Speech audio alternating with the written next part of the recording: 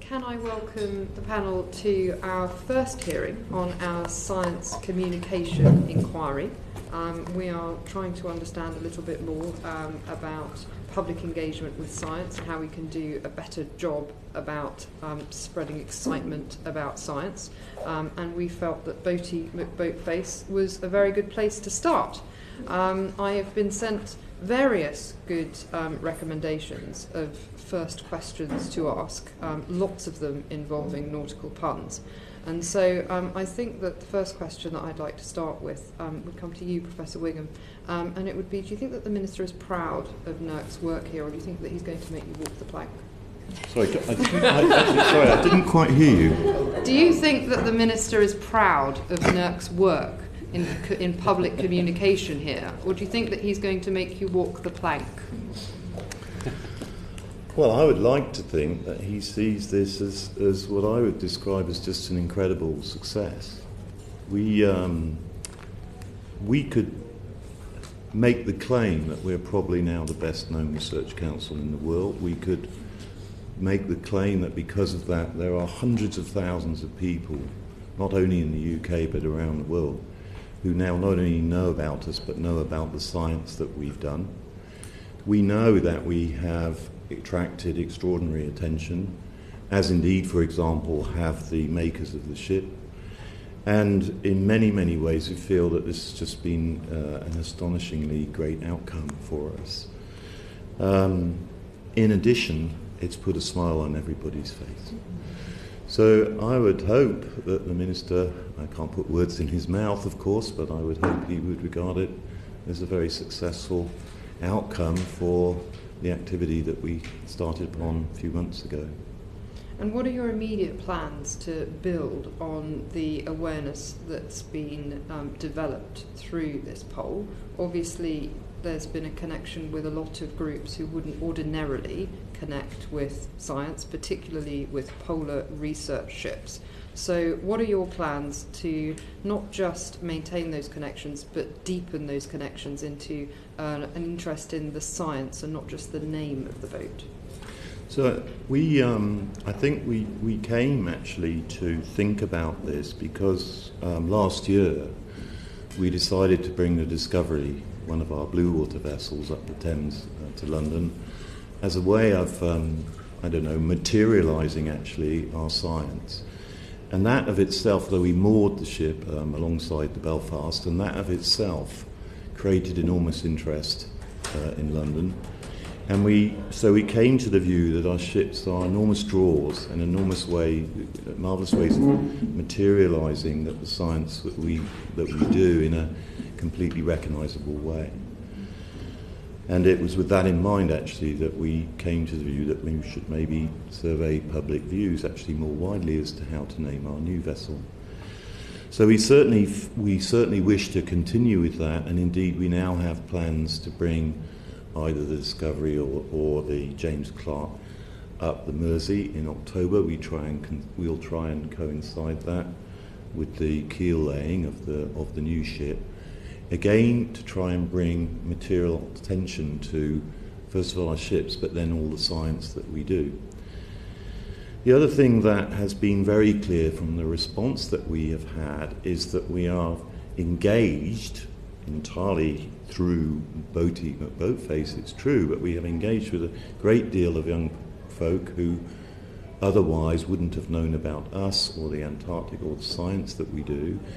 I think we'd very much like to think about how we can continue an engagement with that younger group of people, and that is why, for example, we were very keen to continue the name, albeit on a smaller vessel. We received a number of tweets in response to our announcement that we were going to be having this hearing today, and one in particular caught my eye. It was that the vote brought this vessel to my attention. I do STEM outreach to Year 6 and Year 8s and will be using it as a career example. This was from Robert Gissing. And I wonder if you're thinking about putting together any lesson plans and working with the teaching profession to make sure that this is a way to improve STEM teaching in any way. I think that it's fair to say that the primary role of a research council in its public engagement is at, I would roughly say, at a higher level. But as you know, the Minister has announced £1 million to beef STEM around the whole issue of polar science. That, of course, for us is a very nice outcome. And what I think we'll be trying to do is to feed our understanding and our knowledge, to the extent that it's needed, into that activity in order to build that kind of connection with the younger and the teaching community. So, Professor Wilsdon, we ran a highly scientific Twitter poll to try and establish whether Boaty McBoatface was a PR triumph or a disaster, and 71% out of 109 respondents said that it was a triumph. What's your assessment? Yes, well, far be it from me to counteract the views of the public. No, I would agree with that. I think it has been a good exercise. It's been very positive for NERC, as Duncan says.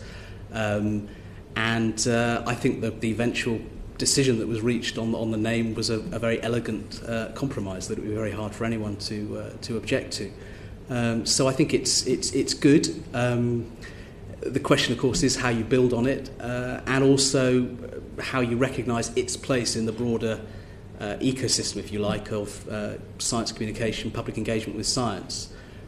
Because great as this is, and you know, when I first saw it, I laughed. I voted for Boaty McBoatface myself,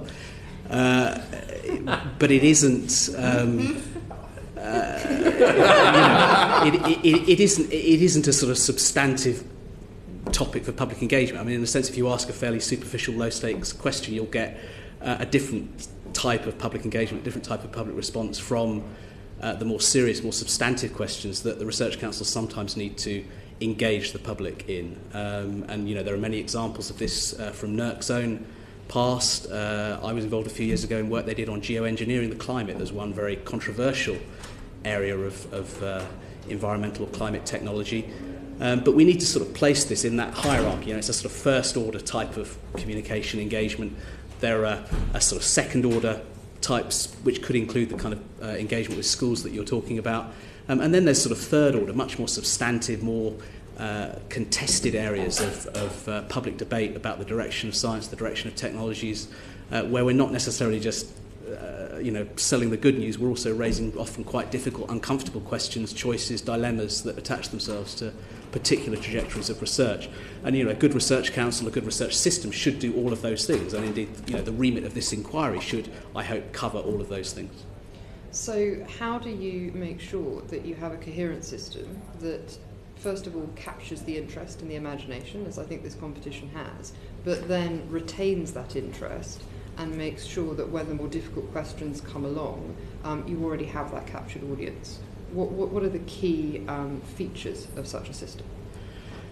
Well, I think we have to start by acknowledging quite how far and fast we've travelled on this agenda over the last 15, 20 years. I mean, we've come from an era 25 years ago where we talked in somewhat patronising terms about public understanding of science, through a kind of shift towards dialogue with the public, more of a two-way conversation that was in large part the result of the difficulties that were experienced around BSc, GM crops, etc.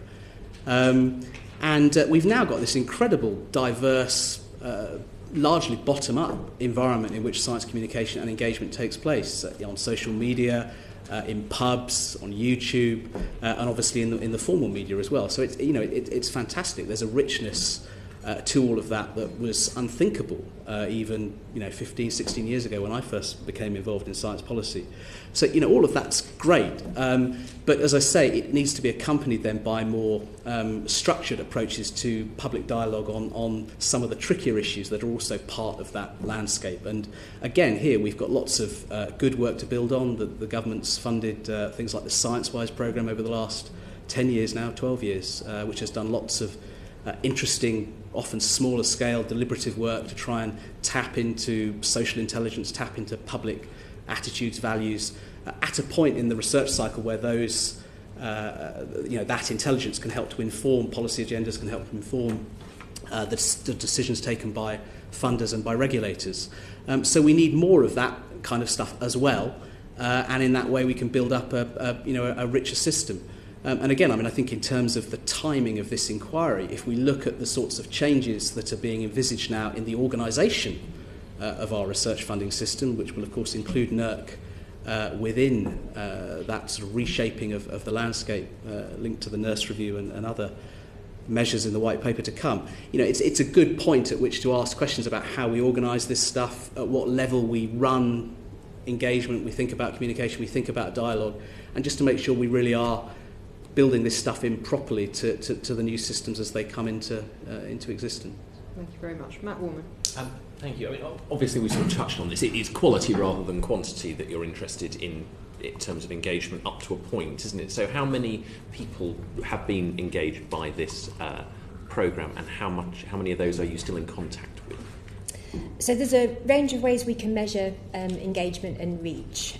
So if you look at sort of media coverage, which is a very light touch engagement, then we've had more than 250 million reach in the UK in print and online media alone.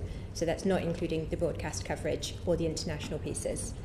More than 500,000 people actually took action by visiting the website that was set up just for this purpose. And then we're using the Twitter statistics. We had about 23 million people were reached using our hashtag, which was the Name Our Ship hashtag, whereas 214 million Twitter users, which is a very high proportion of Twitter users, were reached using the Boaty McBoatface hashtag. So we know that on that light touch, we've reached a large number of people with awareness. In terms of being able to evidence that we've actually had longer term engagement with them, we've seen a growth in all our social media followers, for example, but also we released some videos on YouTube that contained 1.5 minutes worth of content each on science and the building of the vessel at Camelaird, and we had 60,000 people viewed at least a minute's worth of that content. So we're looking to build as much as we can an ongoing connection to people using Boaty and the new name of Attenborough for the ship. But I think we've got evidence that they did get real science, not just fluff. And excitement. How does that compare to campaigns that you or others might have run before of a similar ilk? This has been wildly more successful than most of the campaigns we've run before. We were targeting 2 million Twitter users, and we got 20 odd with just our hashtag and 200 odd with Boaty. In media coverage, we were looking to get a couple of good national hits, and we ended up getting very broad coverage, not just in the science media, but in the mainstream news media, and then in light entertainment shows. So we were on Gogglebox, Ant and Dec, Jonathan Ross, all sorts of places where science wouldn't normally be discussed. And if you extend that to the 60,000 that have watched the videos and obviously gone a bit deeper, how would that compare to videos you might have put up before? That is a lot more than we normally get. We normally get a few thousand. So it seems unlikely that science engagement is going to surpass 250 million people for one issue in the next few years, certainly in the next few months. But what is this? And Professor Wilsdon touched on this. Is this a case of sort of ask a trivial question and get a load of trivial answers, and you're never going to get anywhere near the majority of those people who have been engaged? So it is, in that sense, not really an exercise in scientific engagement. It is simply an exercise in humour for the vast majority of people. I think you'd be correct that some people it is just the humour and they haven't really touched any of the broader content. But I think science engagement is a question of frequent contact with people. And this has made science engagement something that happened in their normal everyday lives. It became part of pub quizzes and discussions at car boot sales. So it's reached them, them being the wider publics, in their own terms, rather than in a sort of formal sense coming from a particular route saying you must do it this way. Do you envisage NERC running another competition to name a boat? We don't have any more ships planned just now, but I would do it again. The Australian Antarctic Division is currently running a thing to name its Australian Polar Research Vessel. What advice would you give them? Well, we did learn a few lessons. First of all, we learned to be prepared to overachieve. We didn't expect to go viral. We were actually started out more concerned about not getting engagement. So being ready to go viral will be something I am always prepared for in future, not necessarily expecting that I can produce on demand. There were some procedural things like moderating the submissions before they were published was very important. Out of 32,000 submissions, we eventually put 7,000 of them public. So there was a lot of work removing duplicates or ones that were perhaps in less good taste. And so, in terms of capitalising on the boat itself and the submarine, is it going to be jammed full of all sorts of clever multimedia stuff so that we can still see what Boaty is doing and what Attenborough is doing? Have you sort of thought about how you might capitalise on it practically in that sense as well? Yes, we're going to go as far as we can with that practically. We're still designing the vessel at the moment, so and we've had a lot of offers from people who are interested in working in new ways that now we get a bit of quiet, we'll be able to consider in the sort of cool light of day. Thanks. Stella, please. Thank you, Chair. Full disclosure that I have written papers. I think James and I have been both in different magazines when I was the former Deputy Director of Involve. So I come at this from a slightly different perspective, which is a concern about the terminology and the difference between engagement, participation and awareness.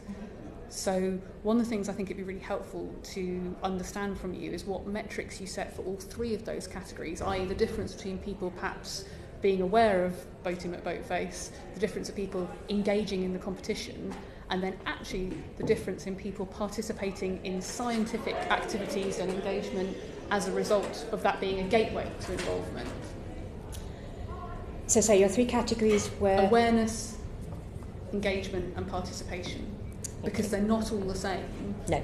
And it's just interesting to hear, obviously one of the big concerns is always that bad involvement is worse than no involvement at all. I just wonder if you can unpick for us those three categories. So like you say, you've had all these hits, then does that translate in people actually taking part in the competition? And where does that then lead to participation actually in scientific discussion, inquiry, endeavour, which is obviously what you're trying to do? So on the awareness levels, that's the easier thing to measure, particularly with social media. You can reach you can measure how many people were talking about you or your topics, and so we did get very good metrics on that. I'm not sure whether you were in the room when we covered those. I said that we'd had we targeted 2 million people for our Twitter. Yeah. So on social media and media coverage, it's very easy to reach and say, well, we made people aware. In terms of levels of engagement, then we can look at the actions people took. So we can look at how many people visited the website, which didn't exist before that campaign, so it was specific. How many people looked at the videos? How many people came to NERC's website, so our own traffic spiked? How many people wrote to NERC? We had about 2,000 emails directly on this topic, as well as phone calls. So we can look at the sort of engagement levels there. We don't have statistics on what I would call good evaluation of participation as a result of this. We have a lot of anecdotal data that people talked about this with their families, with their children, that it was a discussion point, that they've done other things as a result. But we didn't set out to achieve that. What sort of other things? We have people who've been talking about the work NERC does more widely with their friends and family. We've had families write in. We've got a quote about a dad called Darren phoned us and said he and his children had never heard of the ship or the Research Council, but now that they were talking about the research that's done in Antarctica because of Boaty McBoatface.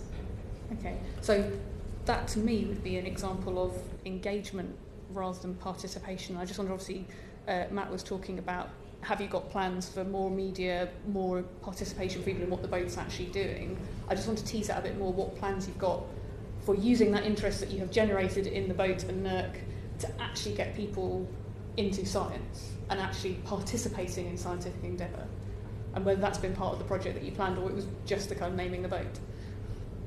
I think it's fair to say at the outset that our main focus was to bring focus onto this new ship, and also to simply ask for views about what her name should be.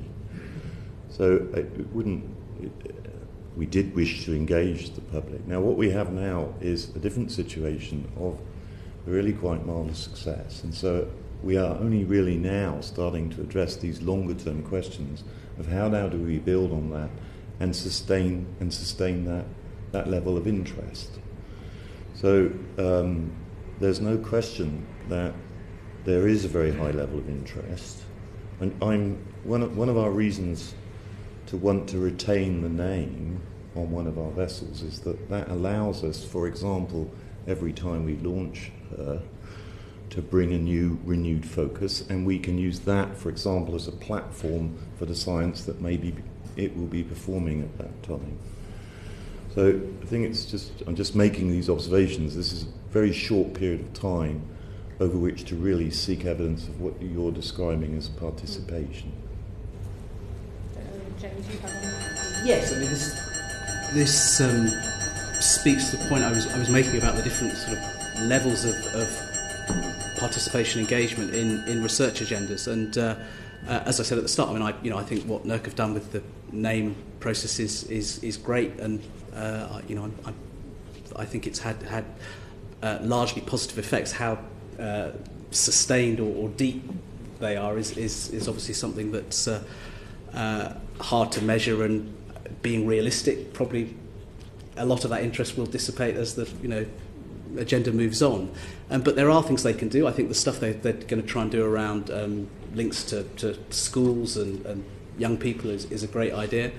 As I say, what I really want to see our research councils, NERC included, taking seriously that sort of layering, that spread of activities, and thinking a bit more deeply about which techniques in respect of communication and engagement are more relevant to different research agendas. And I think we've kind of shifted in this debate. There was a period in the early part of the last decade, because of things like GM, where this stuff was very high on the kind of mainstream science policy agenda. There was a very tangible sense in which public debate in the way it had played out had proved deeply problematic in certain key areas. And I think a lot of that sort of urgency around this debate has sort of drained away. And it would be a great shame, I think, if we had to wait for the next sort of fiasco to push it back up the agenda. As I say, I think in the UK we've got great experience in this area. Stella knows from direct experience. We are viewed around the world as one of the leaders in science communication, in public engagement in science. I think as you look at the research system as a whole, spending just under £5 billion a year of taxpayers' money on research, taking seriously a strand of work that tries to engage in all of those different types of communication, engagement, and more participative, more deliberative dialogue is really important. So, to take a specific example linked to the ship. One area where you could have really substantive public dialogue is around the links between polar research, diplomatic agendas, and business agendas. Not to, say anything NERC has done or hasn't done is right or wrong in that domain, but it wasn't very long ago where you had NERC publications talking about their role in helping to de-risk some of these regions in terms of oil and gas exploration, and that understandably raised issues with people who worry about climate change and worry about environmental agenda. So, that's an example of a substantive area in which this stuff plays in. The research that's going on is an important part of it, but there are also deeper social, political, ethical questions that merit some form of public engagement, and which I think a research council should undertake. Just then on that point, because obviously what you're talking about is upstreaming, is essentially using this interest to start conversations with people about possibly contentious issues and do it in a transparent way.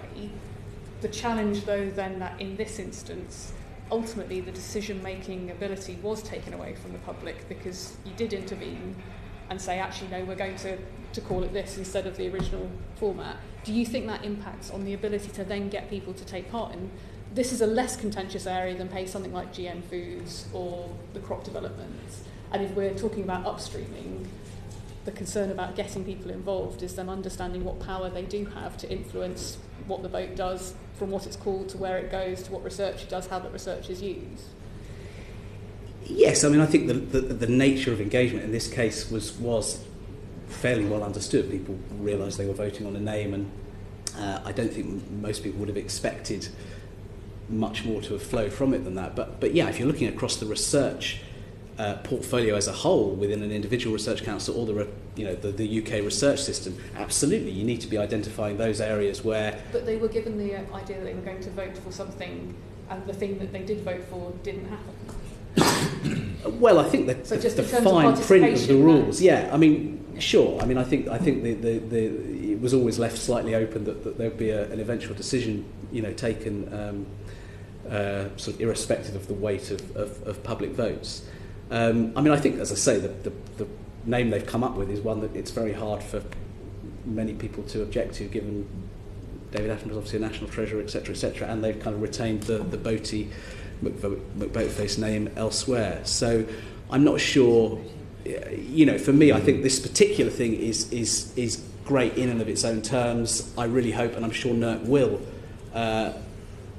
build on that in various interesting ways. As I say, I'm just in an encouraging and constructive way, encouraging them to go that bit further and think a bit harder about some of the more tricky areas around which they might want some of the sort of deeper modes of engagement that you're talking about. Okay, thank you. Jim Dowd. Thank you, Chair. Can I just, in response to the Chair's question about whether this was a public relations triumph or disaster, I'll leave aside whether you should treat those two imposters just the same. Was it not a victory for trivialisation more than anything else? Or do you just take the view that any publicity is good publicity? Do you want me to take it? I don't think this is a question of trivialisation. I think we can see very, very clearly in much of the press coverage and media coverage we got that although Boaty McBoatface was the tagline that took the story around the world, we can see time and time again evidence of people reading about the boat, reading about the science, and learning much more about what we do. I myself am quite relaxed about the idea that people should have come at that in that way. So I don't really see it as an either-or issue. I think it's one that has been benefit all round. So you do take the view that any publicity was good publicity? I don't think it was any publicity. Okay, well, let's move on then. Were there any conditions on the government's granting of the 200 million for the research vessel to undertake public engagement? And what, beyond the naming plans, I know you've answered part of this already, your colleagues have answered part of this already, what other plans do you have to continue public engagement, other than around what Boaty McBoatface is doing this week? Sorry, the conditions... Did the government put any conditions on the grant of the 200 million for the research vessel to engage with the public? No. The business case for the vessel was primarily around the science need and on a value for money case. It wasn't a proposal, it wasn't justified at all in terms of public engagement. Right, and what else are you going to do? If indeed you're going to do anything else with public engagement on its work? I would say that our Royal Charter that NERC operates under places an obligation for us to do public engagement work. Right. So it was always our intention that as part of this ship activity we would have a communications and engagement plan to reach out to wider audiences. The success of this stage having been somewhat livelier than we expected, we'll probably be re-looking at those plans. So in addition to working with BIS on the polar exploration programme, we will be looking at launching our own new public engagement strategy this year, which has 3 strands to it. One around inspiring and informing the public about the science we do, one about engaging them in discussion and debate on contemporary issues, and one on dialogue about the actual decisions and funding routes we take in NERC. Fine. The NERC itself obviously has strict guidelines, not more than guidelines, instructions on those to whom it grants funds to engage in, to undertake public engagement. How is that engagement monitored, and how is its success measured or not? So I think, first of all, just to follow up what Julia is remarking upon, I think NERC Council did have a discussion towards the end of the last year as to whether we were sufficiently strategic in our approach to public engagement. And in particular, actually, to pick up on something James was saying about whether we are as effective as we could be in informing the discussions around somewhat more tricky areas, environmental science, so it's easy to list them just straight off, fracking, for example, or neonicotinoids or something. And I think our view was that we weren't doing enough in a strategic kind of way. And in particular, we were probably relying too much on pathways to impact, in which quite often public engagement features as an activity, and too reliant on what I might describe as a large number of small investments. So Julia remarked on the need for us to generate a public engagement strategy. What I would add to that is that the Council also agreed in March to create a specific funding line of some 500,000 a year in order to take particularly this question of what I might describe as contested areas of environmental science and informing them more seriously and being able to do it, I would remark, in a more strategic way. Many of the investments that we have been making, and this is true actually of the science as much as it is true of the public engagement element, which is a general requirement on organisations we give it to, are of themselves very small, and primarily we rely on what I might describe as our primary auditing functions to ensure that organisations that we grant to do indeed use the money in an appropriate way. But as I say, I think at the strategic level, I think that NERC has decided it's essentially got to up its game. It's not so much a question of the total expenditure. I mean, clearly all of our institutes also have significant public engagement activity. But I think as a council, we did feel that we needed to take a more strategic approach to it. Do the proposals by any particular applicant for grant funding of their intentions for public engagement in the project, is that taken into account before deciding on the allocation of funding? If in our ordinary grant lines, that's to say the competitive grant lines, the funding decisions themselves are made on scientific grounds.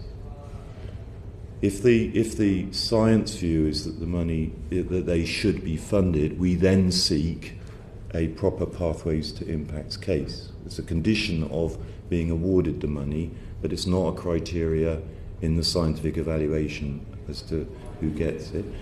Now, depending on the subject matter of the grant, the public engagement element may be larger or smaller. It depends on the extent to which the specific science lends itself to public engagement. So the primary consideration is the scientific merit or potential of the project. For our competitive science. But then it's a secondary consideration as to how that can be best communicated to the public in the way that their money is being used. Yes. Right, okay. And do you have a strategy or plan, whatever it might be, for fostering public engagement with science and for sharing best practice in doing this amongst your institutes?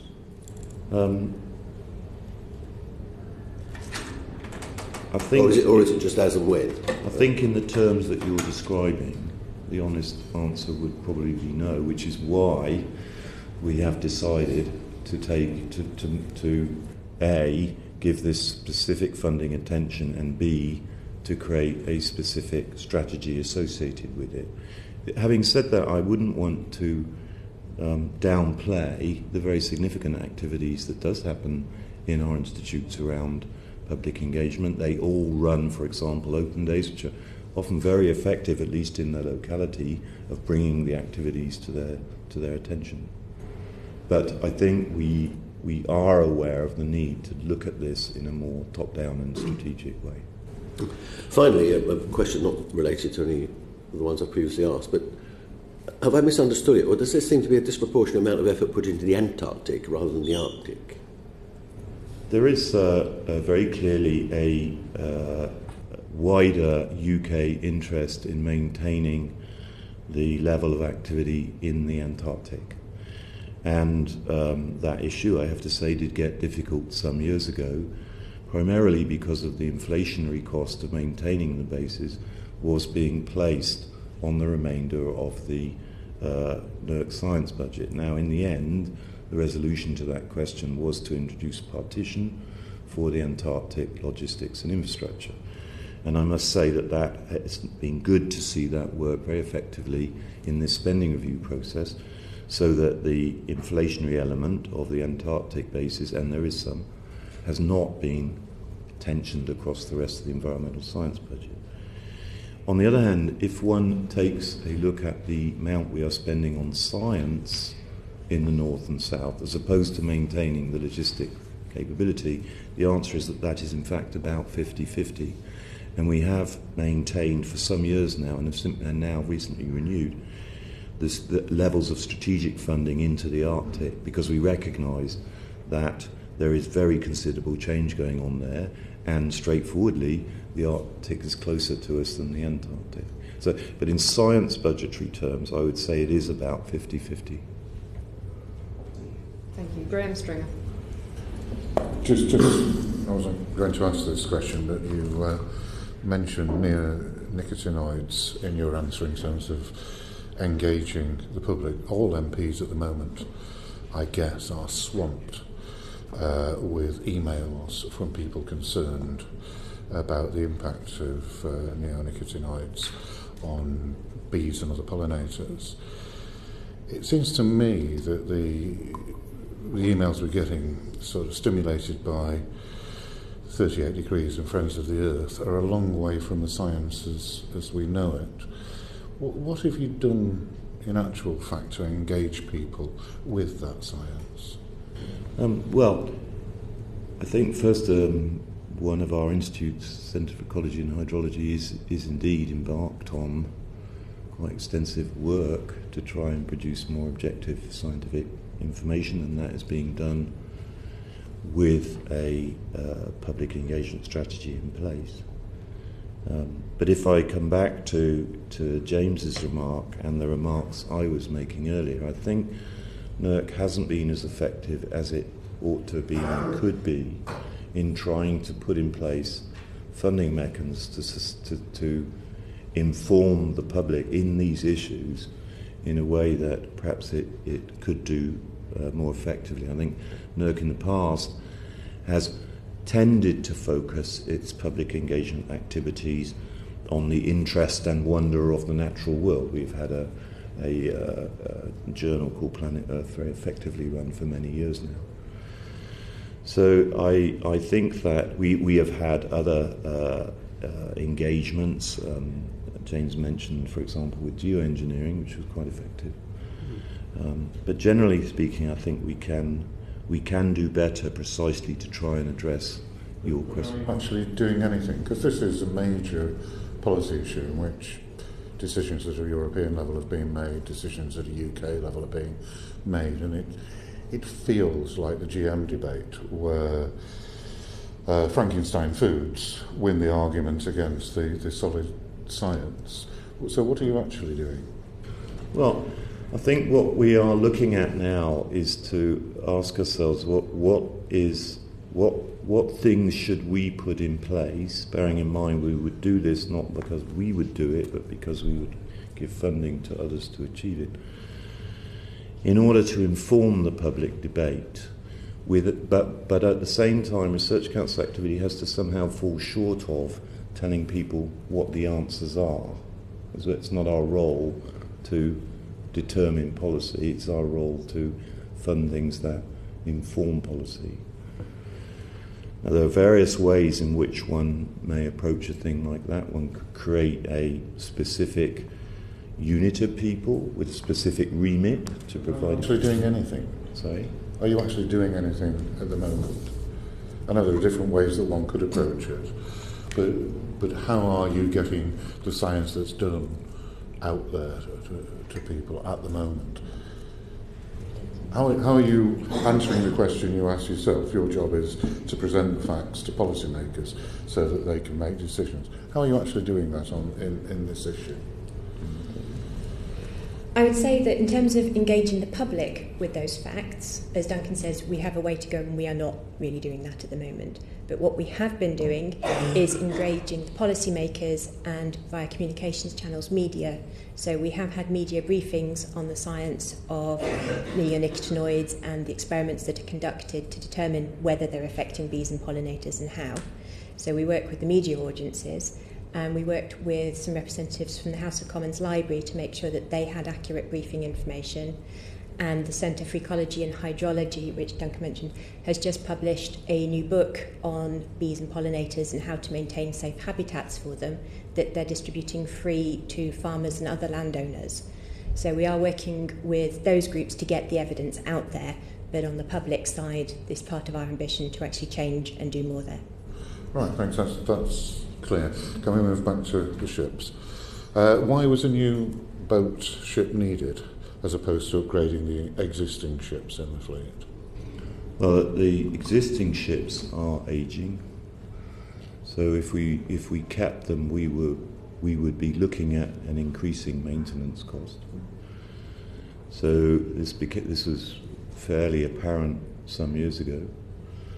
So we looked at this question of, was it better value for money to continue with a two-ship operation, given the age and increasing maintenance costs, or move to a new single ship which has both the science capability and the cargo capability? We looked at that in a net present value methodology, and we came to the conclusion that a new single ship was, over the next 25 years, the best way forwards in terms of providing both the science and the cargo capability that we need to maintain in the north and south, our science and our bases. Do I understand from that one or more of the current fleet will be scrapped? Well, whether it will be scrapped or not... Well, it will not be doing the work it was doing before. That's the aim, yes, from 2019. Yes. Right.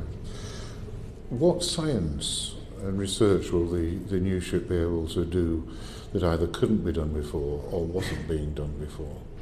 Well, I think in the first instance, its aim is to sustain the science that we do. I mean, there are clearly very large-scale changes going on in the Antarctic ice sheet, which is driven by marine processes, and I don't think any of us need to... it is not necessary for me to emphasise the rate of change in the Arctic and observe that mechanisms of propagation of climate change are as important in the ocean as they are in the atmosphere.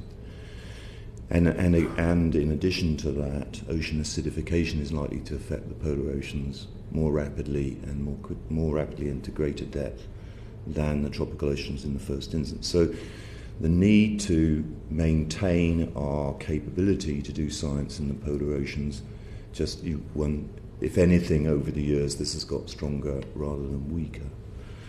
So in the first instance, what we're looking at is to be able to sustain our science and its quality, and the UK are big players in both the oceans and in the poles, both sides.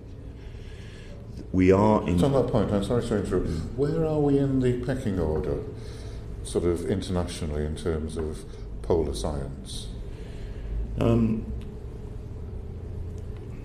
If one simply looks at quality, we can make a fair pitch to be in first place. We cannot, of course, compete in volume with the US. Where would we be if we did the pecking order in terms of quantity? In terms of volume? Yes. Oh, I would think we are probably... I don't actually know off the top of my head. We could provide you with the data, but my guess would be possibly fifth, just in terms of volume. For example, the German polar effort is very substantially larger than ours, just to illustrate the point. And what would we have to do to move up the pecking order to be second or first? Well, I guess the answer to that is fairly obvious. Well, it is. I'm looking for a figure. A figure? Yeah. Well, we are roughly, I suppose, we're looking at, in total, our polar activities maybe of the order of 60 million a year, all told. So that's the infrastructure as well as the science that we fund on top. You probably have to double it. Right. I'm chief executive of NERC, so I'm not going to strongly argue that, because of course we have to tension that kind of decision across the rest of our portfolio. And a last question, if I may. How many boats will there be in the fleet in 10 years' time, and who will they be owned by? So that's in my view a very interesting question. I personally think that if one looks, I don't know about 10, but if one looks certainly 20 years into the future, I don't think that we will have the same degree of reliance on ships as the main platform to explore the oceans. That is a different statement from having no reliance, but we are going to move in a big way to automated submersibles in order to explore the ocean, and we can already see that. I would say that NERC, and particularly its National Oceanography Centre, is something of a world leader in this. We have the biggest fleet now of automated submersibles in Europe. That includes all military capability, and we are investing it. We've just taken another decision to continue to invest capital into the growth of range, depth and measurement capability. I personally will be surprised. We have presently 3 scientific vessels, and the 4th one is cargo. We'll close to 3. I'd be surprised if in 15 years' time we will be much more than 1, because you can see already that ships have been the workhorses of exploring the oceans now for hundreds of years. But there are many challenges in the oceans which and particularly the deep oceans, which ships cannot address. We need greater depth, greater range, and greater ability to survey large areas. Who will own that ship? Who will own it? Yeah. Well, I mean, if they're scientific ships, my view is that the ownership will have to remain in the public sector, because it's very hard for me to see anybody else wanting the risk on a ship, which is very substantial. But as we move to smaller, more varied ways of exploring in the ocean, one could foresee a different kind of arrangement. I mean, there may be other interests with, and the costs coming down, there may be much wider group of people who'd be interested in exploring the ocean. I mean, given that we're talking 15 years away, it's a little bit difficult to see, but the direction of travel is very clear. Thank you. Thank you very much. Carol Monaghan. Thank you, Chair. I put out a tweet at the start of this meeting saying that we were discussing science engagement, and I have had a response from SEMTA who are saying, would be great if interest in Boaty McBoatface meant a new generation of curious minds turning on to science. Now, you've already mentioned public engagement. You've had a question regarding lesson plans for teachers. I'm really wondering specifically about children, possibly secondary age, who are looking at subject choices. What can be done with them? What can we do, rather than just put out the competition of the boat and leave it at that? What can we do off the back of that to further engage these children? But in addition to the BIS programme, the Polar Exploration Programme, which is still being scoped, so there's a lot of opportunity within that. We've had contact from a lot of people who are interested in producing high-quality children's books and other ways of engaging young people. But I think as part of our ongoing strategy, we're trying to humanise a lot of public engagement with science and explain, for careers terms, just how many ways there are into science and why it is open to everybody. So one of my aspirations is to increase the understanding of the people who are in science, of the role they have as a model for others, referring to last year's Aspires report and the concept of science capital, that actually for young people to be able to connect to somebody they know or understand in terms of science makes it actually something they're much more likely to engage further with. And is there the possibility of a specific person being allocated to a school to work with young people in schools so that there's a direct contact? You talk about somebody they know. I mean, surely we have enough scientists that we can actually have that direct contact. So I believe that's something we'll be looking at in the Polar Exploration Programme. The delivery partner for that is likely to be STEM Learning, who are taking over the STEM Ambassador scheme. So that sort of activity would be something we'd look at. Okay. Professor Wilsdon, you mentioned science-wise, and BIS funded science-wise until quite recently to increase public dialogue. into science policy decision making. What benefits and expertise did that bring, and what's been lost by the lack of funding now? Well, first and foremost, I mean, the cycle of ScienceWise came to an end, with the end of the last spending review. But I understand it's still under discussion, the form that it will take in this next period. So it's not over. Although I'm sure there are discussions ongoing in BIS and elsewhere about how it's operated most effectively. I mean, I think the good thing about ScienceWise was that we had, over a sustained period, a lot of experimentation in different ways of doing this stuff, and gradually we built up an accumulated body of expertise, knowledge, experience in ways of doing dialogue, participation more effectively. A lot of what ScienceWise did, and hopefully will continue to do, is fairly small scale in terms of the numbers of people being engaged. We're not talking about the vast hordes who are voting on the name of the ship.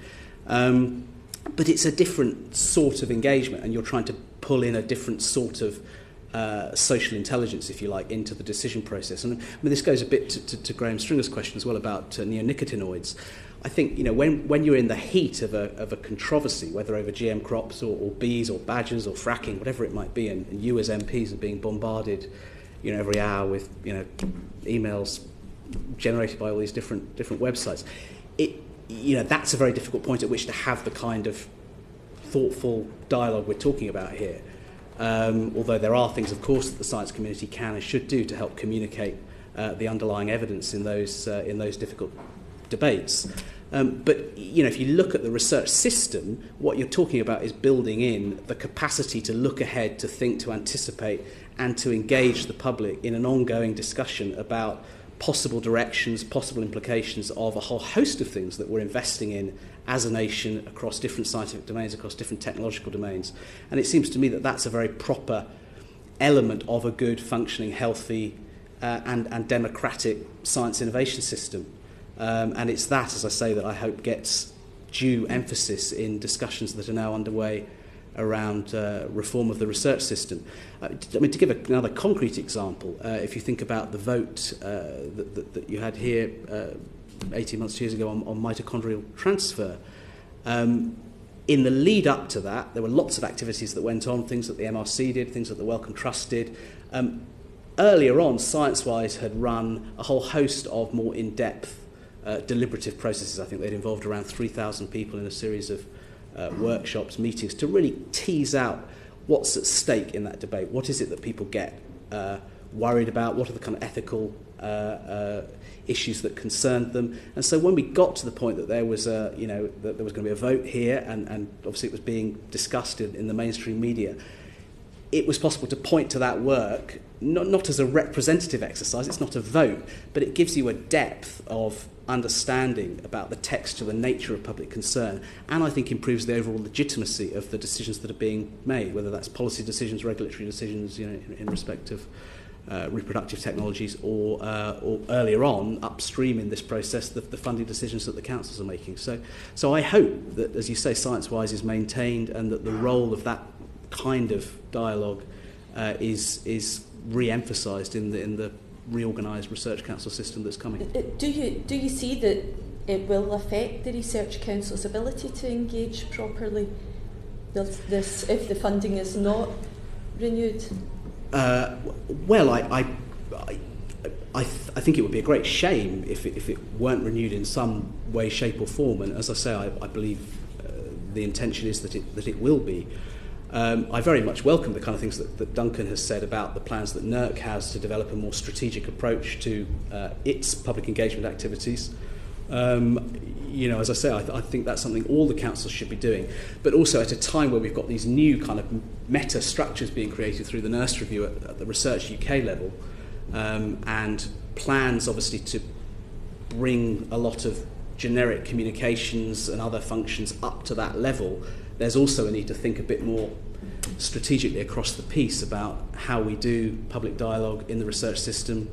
There's also a related debate about the impact agenda as it's played out in the Research Excellence Framework. I mean, Lord Stern is currently reviewing that. There's things that could be done there to think about the kind of incentive structures we have in place for researchers, scientists, academics to do public engagement, to do it well, and to be properly recognised and rewarded for that in their academic career. Because if those structures are wrong, then however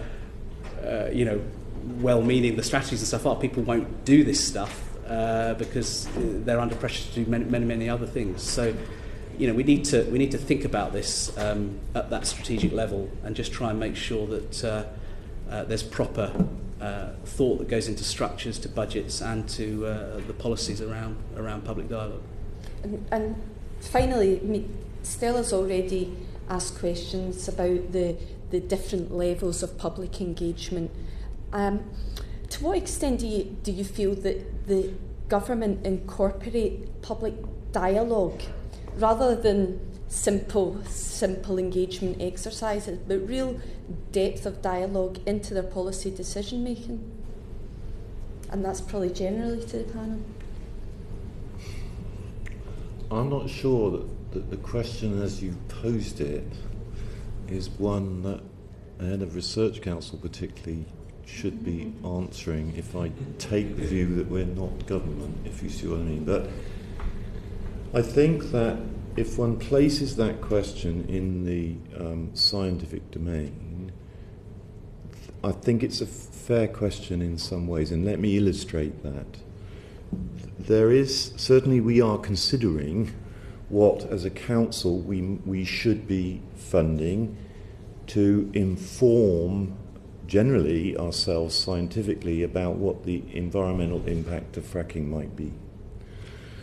And I think that to do it would require us to take measurements, have people moving around the environment in areas where people are at least considering the possibility of doing fracking. I think that we would absolutely want to engage, and indeed already are in some respects, with local authorities, parish councils, individual people very early on in such a process in order to engage them in their concerns so we can address, maybe scientifically speaking, what those concerns are, and also to give them the feeling that part of our activity is on their behalf. So I certainly think there are areas, and particularly in these contested areas, where we could do more than we have done in the past, although not. For example, I thought the BBSRC activity around GM crops recently was reasonably well handled. I think the earlier geoengineering activity was well handled. But I think we could do more to get that kind of public dialogue into our process. Thank you. Thank you very much. Matt Warman. Thank you. We've strayed a little way away from Boaty, so if we could get things back on an even keel. I wonder if... it seems to me that now you've got this amazing brand, actually, but Boaty is more than just the ship, and it's more than the submarine. So I sort of wonder what you're going to do. Have you thought about whether this is more than the ship, and have you thought about how you're going to capitalise in the sort of long-term process that we're going to see? Because obviously the ship is going to be around for a long time. So I guess sort of partly have you thought about what that's going to do, and partly what's the next thing we're going to hear from Boaty practically? Well, I think, as I've said before, I think we're just really starting to think seriously about what is the answer to your question, because we have been busy, I should say, with the here and now. It's been all hands on deck. But yeah, well, to some extent, yes. But your question, it seems to me, is the obvious one, and it is why we wanted to keep, first of all, our reputation for a sense of humour, but it's also why we wanted to keep the name alive and associate with a thing. And as I say, I think that there are many ways we can reuse that. That the submarines themselves will have many adventures. We have lost one on an occasion. We had to organise a rescue, actually using an oil remote-operated vehicle to hook it out because it got a bit confused about where it was. there are many ways, and with modern technology, there are many ways we can make that video stream. There are many ways of thinking about how we can go on using that name. I have to say that straight off the top of my head, I don't think we quite got to the bottom of some IPR issues around this name. But again, if we go back to this question of schools, interacting directly with schools isn't a primary function of research councils, but if we can work, particularly with this money that the Minister announced recently, we may be able to use this very, very, very effectively. As you may have seen, there was a very excellent Horizon programme on the polls just last week, and there are many ways which are always attractive to people, and I think there are just many ways we can think about how to continue with this engagement. The issue about, is this just trivial or not? I think what this has done is it's put in many, many people's minds the existence of an object called NERC, which I don't think they knew about before, and to some extent its role.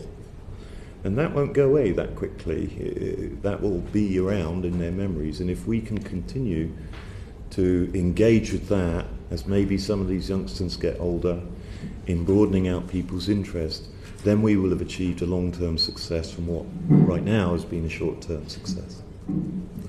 Thank you. Victoria Borwick. Thank you. Well, sort of just to take that on, because I think we're very passionate here about making the most of it and building forward. Professor Wilsdon, I think you are editor of the Guardian Science Policy blog. Yes. I mean, what do you think about how science is reported? Do you think it's accurate? Do you think it's impartial? Do you think it's exciting? Let's have a benefit of your experience on that. Sure. I obviously don't speak for the Guardian corporately. The fact that the Guardian has so many researchers, scientists, academics, I'm a social scientist, obviously, blogging for it, is in part a reflection of this very diverse science communication ecosystem that we now inhabit, which I think is a very good thing. And it's certainly been a way through which that organisation and a number of other big media organisations have been able to increase the depth and range of their science coverage. I think overall in the UK we have an incredibly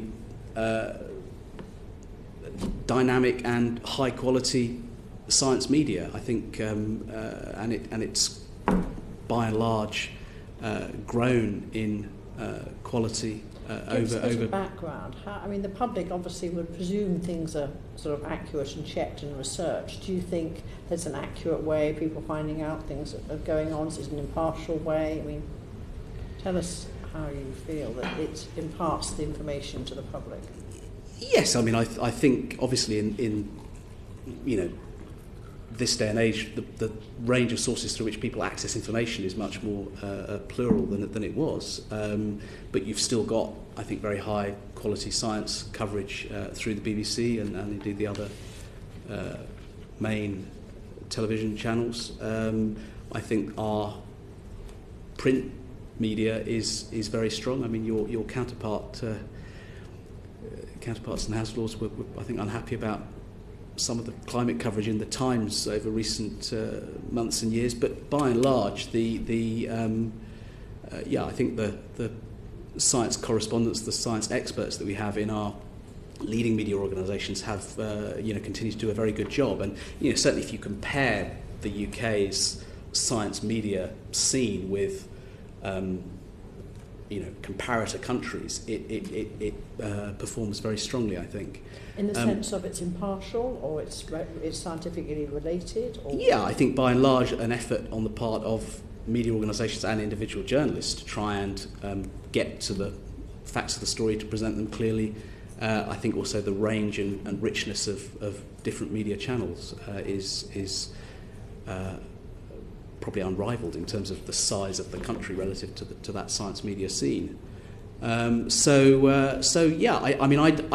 think in terms of the science communication landscape, I don't see media coverage of science as the sort of most problematic part of it in a way. There's obviously always more that can be done.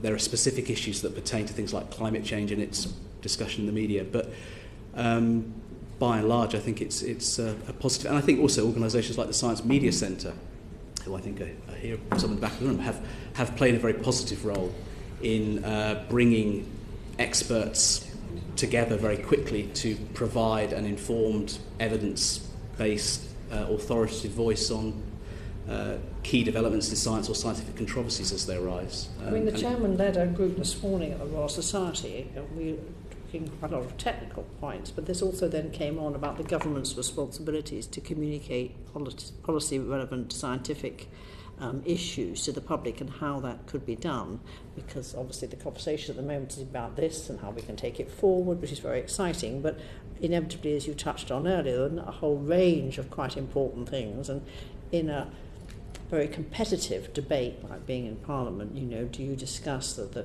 personal crises in life, or do you discuss the importance of science and what it can do? What do you think the government's responsibility is in communicating policy-led scientific issues to the public and the ways of doing that? Well, this brings us back to what mechanisms are in place within the broader science system to ensure that this kind of activity happens. We've talked about ScienceWise, which is one practical example. There's been over recent years a national centre for the coordination of public engagement. We've had individual universities who've been selected as beacons of public engagement. These are all different government schemes.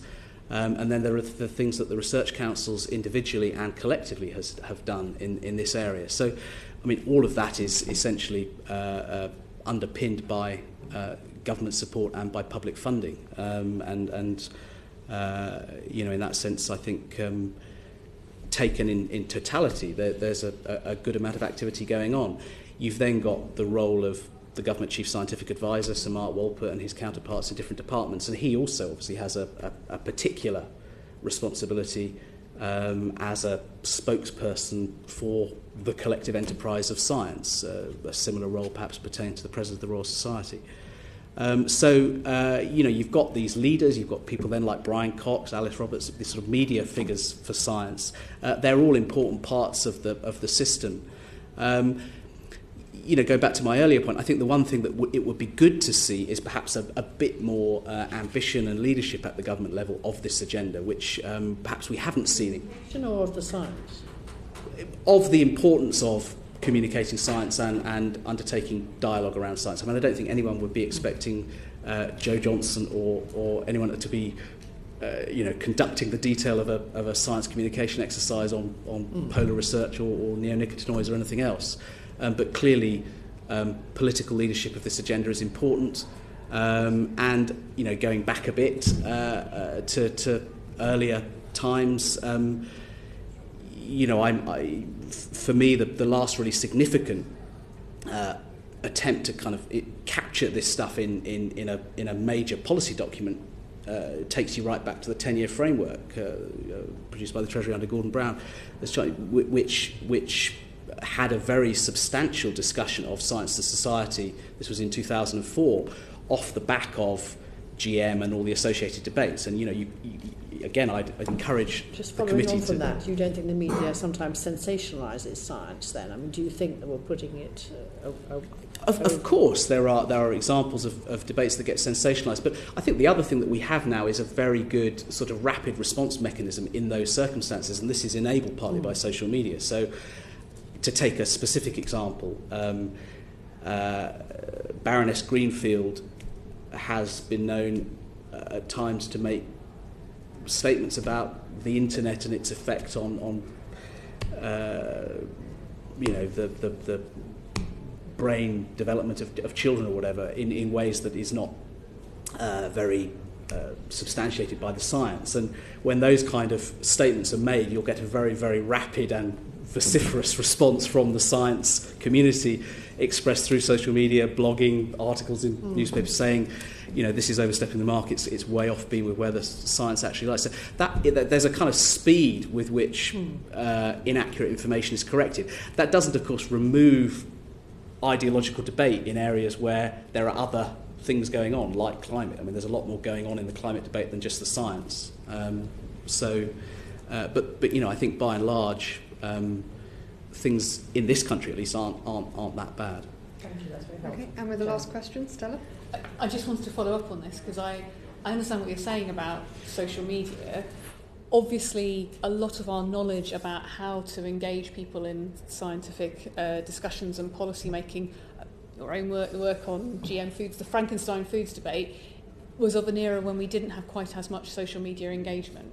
And if we look at trends about public confidence in institutions to tell them the truth, or more practically, I'm sure all of us have had emails about chemtrails and people bringing this up. And actually, one of the things I just wanted to be interested to get your views on, look, we've talked a lot about participation and engagement, how we get more people involved, at a time when people's trust and confidence in traditional public institutions and their ability to communicate trusted information is being questioned, and there's never more information out there.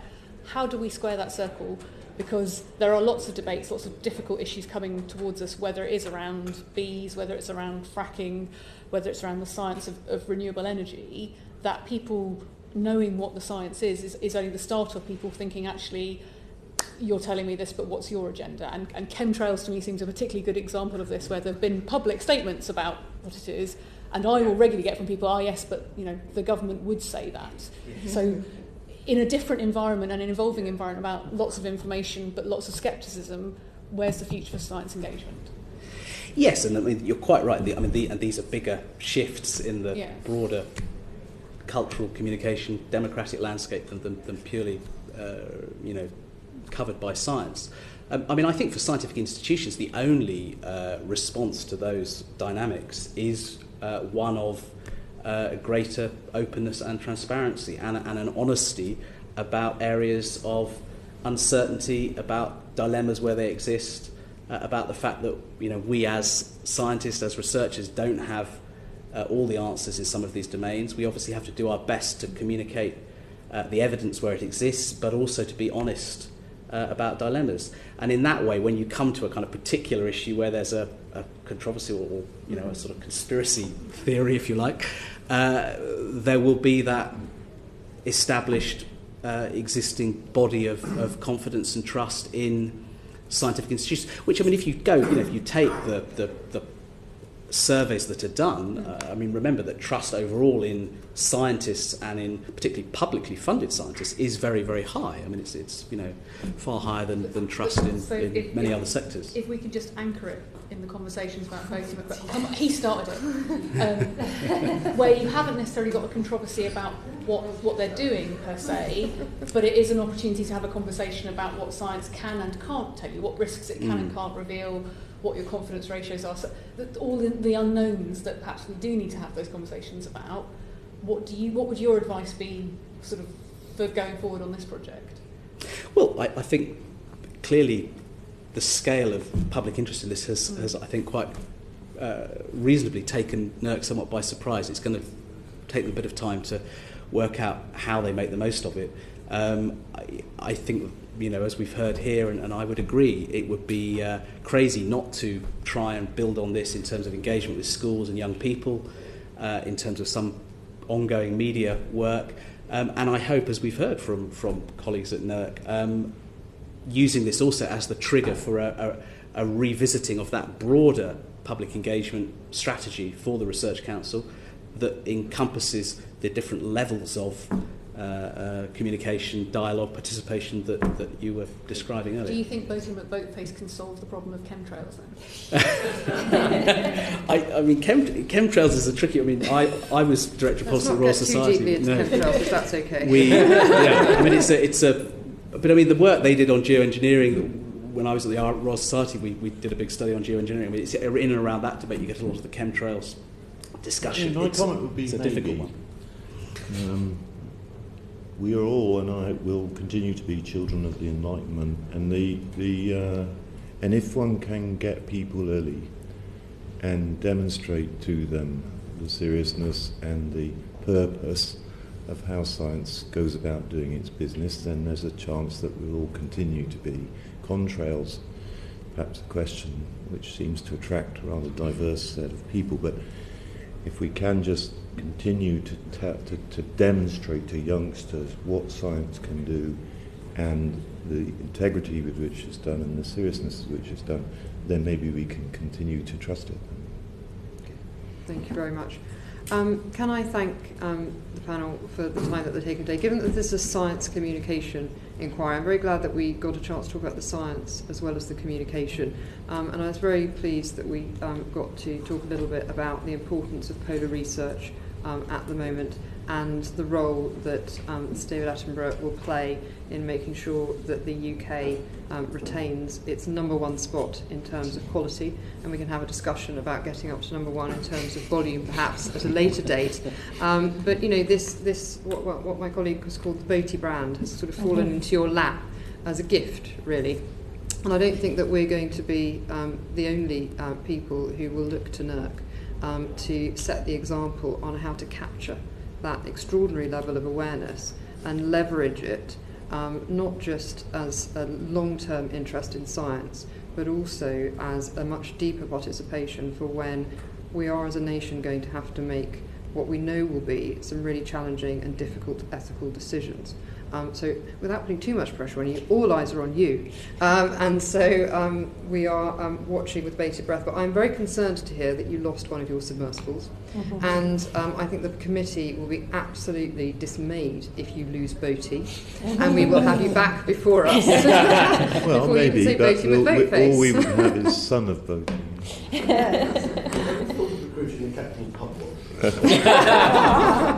All right, well, order. That brings this session to an end.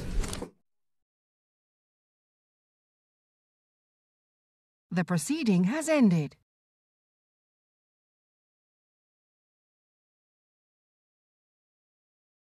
The proceeding has ended.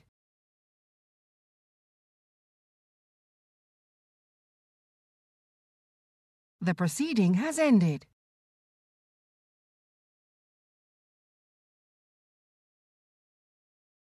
The proceeding has ended.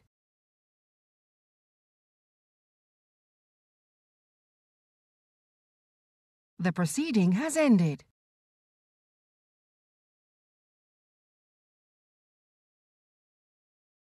The proceeding has ended.